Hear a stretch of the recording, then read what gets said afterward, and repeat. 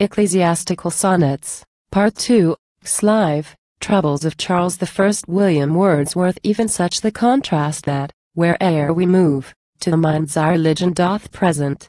Now with her own deep quietness content. Then, like the mountain, thundering from above against the ancient pine trees of the grove and the land's humblest comforts.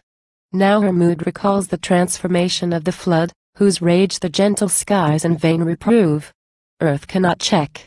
O terrible excess of headstrong will! Can this be piety? No, some fierce maniac hath usurped her name, and scourges England struggling to be free, her peace destroyed, her hopes a wilderness, her blessings cursed, her glory turned to shame.